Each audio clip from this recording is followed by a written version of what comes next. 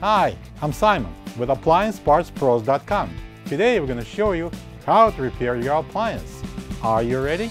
Remember, anytime you work on your appliance, make sure it's unplugged or the circuit breakers are off so there's no chance of electrocution.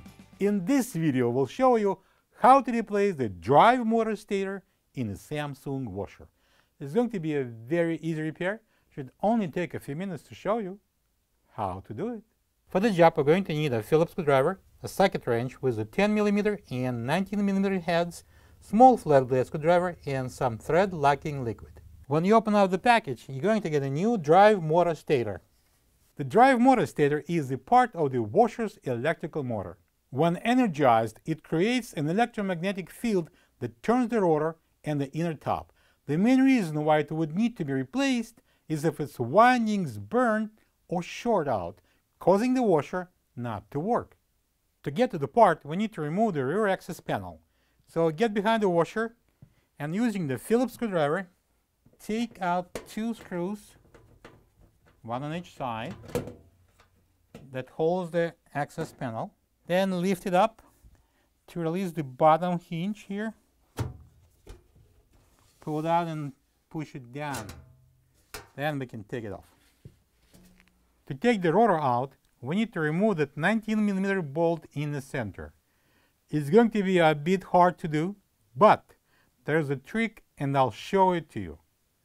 Do you see those 3 holes? If you are going to align the bottom one at 6 o'clock and the other 2 with a 10 and 2 o'clock accordingly, you can insert the Phillips screwdriver in the hole on an angle and jam the rotor. To break loose the motor rotor bolt, install the 19mm socket wrench onto it and turn the bolt counterclockwise, jamming the rotor with the screwdriver simultaneously. Using the wrench, remove the bolt.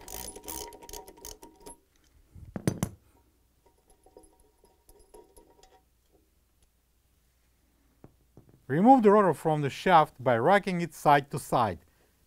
Be careful, it's pulled back by the magnets and you may pinch your fingertips.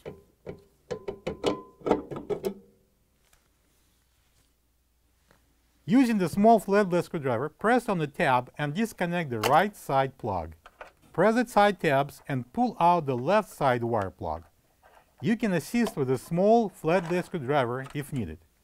Now we can remove the motor stator itself.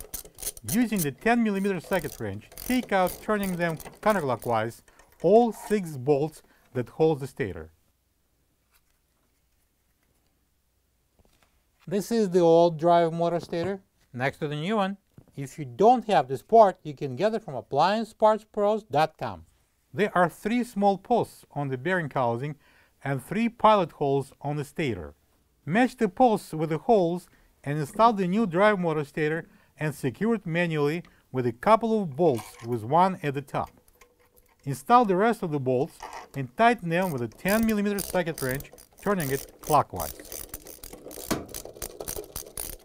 Plug in both wire harness plugs.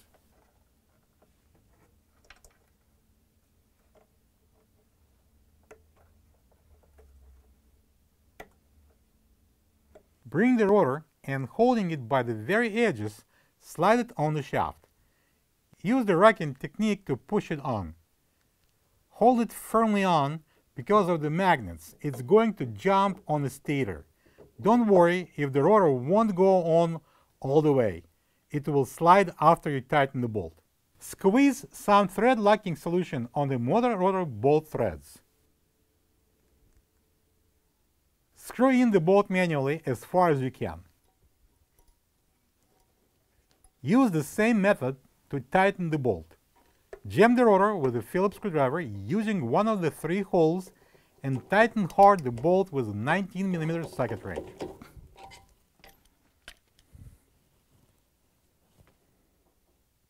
To complete the repair, we're going to install the rear access panel.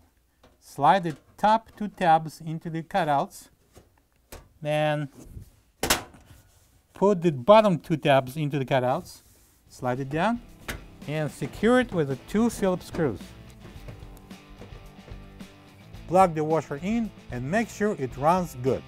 Thank you for being a part of another successful repair brought to you by AppliancePartsPros.com. For any of your future appliance repair projects, please check out our other repair videos available on our site, on Facebook, and on YouTube.